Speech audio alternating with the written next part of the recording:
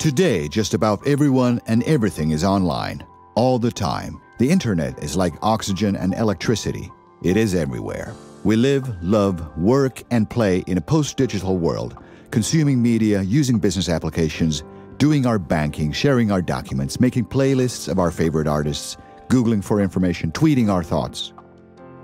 We live in a world where all the information and everything we consume and create is nicely and neatly labeled and stored away in trillions and trillions of terabytes, often in giant data centers in the cloud, and remarkably available anywhere in just a matter of seconds.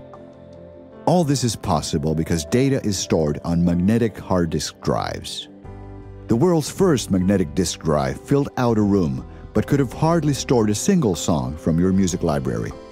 3 decades later, the hard disk could store 300 songs.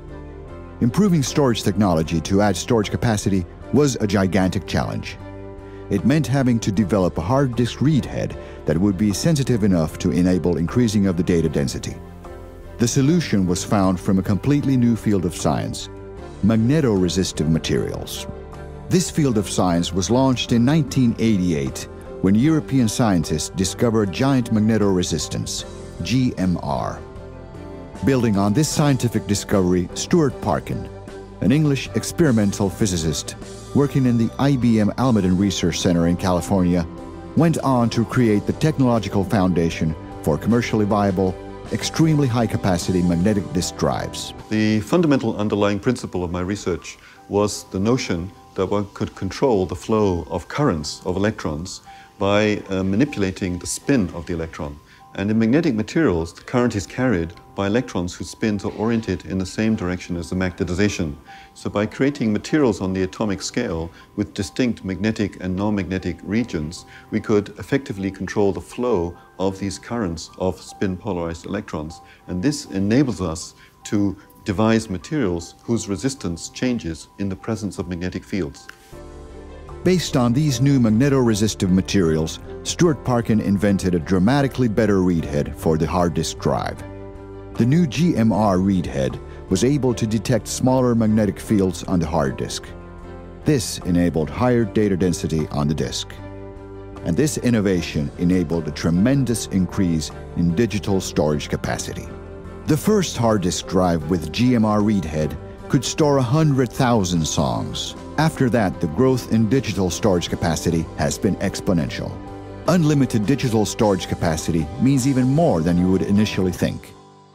And it was about just 4 or 5 years ago when a year's supply of all the disk drives at that time in the world could essentially store all the information known to mankind since the beginning of mankind in that time frame. Of course, now we can store much more.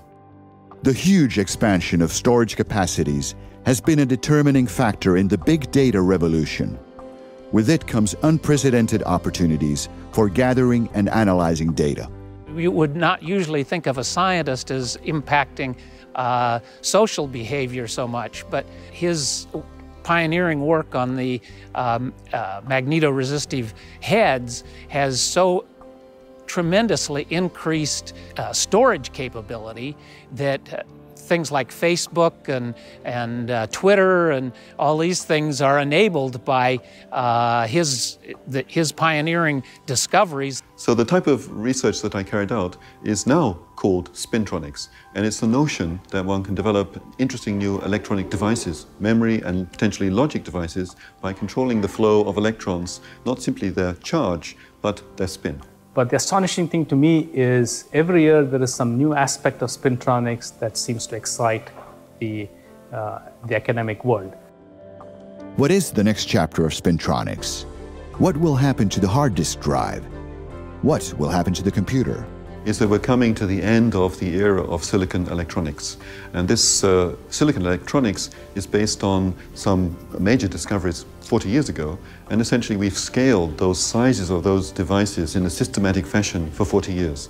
But now we're approaching levels, the sizes where quantum mechanical phenomena take place, and this means that scaling in the sense that was possible before is no longer possible. So we need to find a new means of computing, and we can find inspiration in particular from the brain, from nature, where the brain can carry out a computing operation with 1,000,000 times less energy than a typical silicon-based computer today. So the notion is, can we devise new types of computing devices that could support new computing architectures that would enable us to build computing devices that think very differently from silicon-based computers, but could enable new types of computing much more energy efficiently, perhaps even 1,000,000 times less energy to carry out the computations of similar complexity to a silicon-based computer.